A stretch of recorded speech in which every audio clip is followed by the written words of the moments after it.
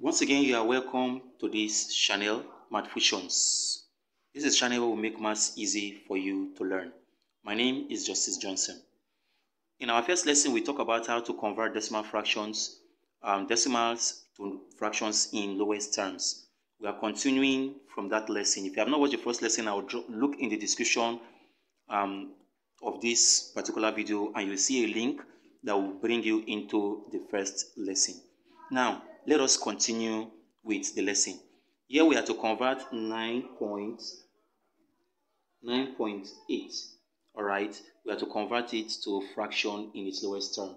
So like we did, as long as you're having a decimal point, to remove this decimal point, come to this place, put a point, then to the left of it a 0, to the right, since this is the last digit, we put a 1.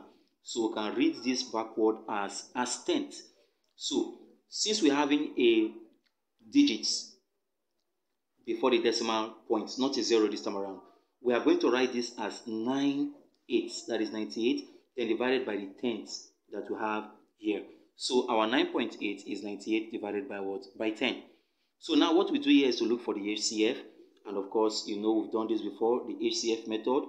We write our 98, and we divide by 2 to give us 49, then 7 can come to give us 7, 7 can come to give us 1. Then over here we have our 10, and we divide by 2, which will give us 5. Then we divide 5 by 5 to give us 1.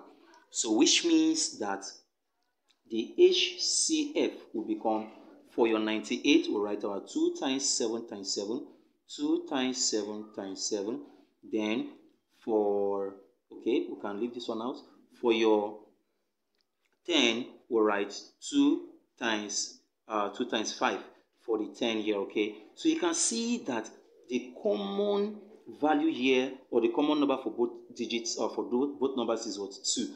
So our HCF will become 2. So it is this HCF that we have here that we are going to use to divide this number. So in the next step, we are going to show that by dividing 98 divided by 2 and also 10 divided by 2. So we must do this, okay? Then finally, in our 98 divided by 2, you don't need to panic. All you have to do is to come to where you have your 98 and circle the 2. Then the answer is your 7 times 7, which is what? 49. So write our 49 down. Then come, of course, when you divide 10 by 2, that will give us 5. So we have 49 divided by 5 as our answer. You can still leave this one in mixed number. And how do you get that? If you divide 49 by 5, you are going to have 9, which is 45. Then we'll be left with 4 upon 5. So that is the answer to this question. I hope you understood it. Let's quickly go to the second question, which is number 2. Now in question 2, there we have 4.75, and we are to write this in fraction. So we'll come to this number, put a dot to the left of it, 0, then we'll write a 0, then this last digit we must carry 1. So putting this in fraction, we have 475 without the decimal, then divide by what? By 100. We take the number from backward this way, okay? So we have this. So now what is the number we are going to use in dividing or reducing this term to its lowest, this number fractions to its lowest term? All we have to do is to come here and take the first number, 475, and then we divide by, say, let's try 3 to see if 3 can go. Okay, 3 cannot go. Let's try 5. So 5 goes in here. 5 in 47 will give us 9, which is 45. Remember, 2 in 25, that will give us what? 5. Okay, so now 5 can still go. Now 5 in 9 is 1. Remember, 4 in 45 we have 19. So 19 can come in here to give us 1. Now we take our 100. We've done this before in our previous lesson. So we start with 2 to give us 50. 2 again can go to give us 25. And once you see your 25 there, we have 5 here. And divide to give us 1. So for the 475, we can write out this 5 times 5 times 19. We have 5 times 5 times 19. Then for the 100, we can write out our 2 times 2 times 5 times 5. So you can see that the common number now is, we have 5 here, and also have 5 here. So our CF would become 5 times 5, and 5 times 5 gives us 25. So in other words, here we write our 475 upon 100 divided by 25. Okay, we've done this in our previous lesson. Now, if you do this division, what are you going to have? If you divide 475 by 25, all you have to do is to come to where you have your 475 and multiply out 25. 5 times 5 will give us 25. So the answer for that is 19. We'll write our 19 divided by, now the 100 you see here, we can remove our 25, which is 5 times 5. Then we have 2 times 2, which is 4, as the answer.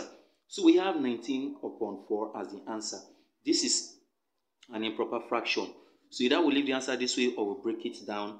And if in order for us to break it down, divide 19 by 4. The whole number part will become 4, which is 16. Then we will be left with 3 upon 4. So this is going to be the final answer for this question. Now let's quickly take the third example. In the third example here, as you can see, over here we have 12.32. Don't be scared when you see this decimal this way, okay?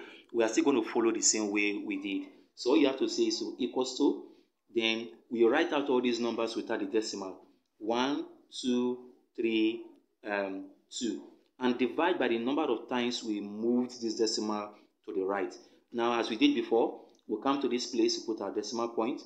Now, to the left of it, we put a 0. Please, you don't need to put 0, 0 here again. It's only just 1 0 you put before the decimal. Then you move to the the right-hand side.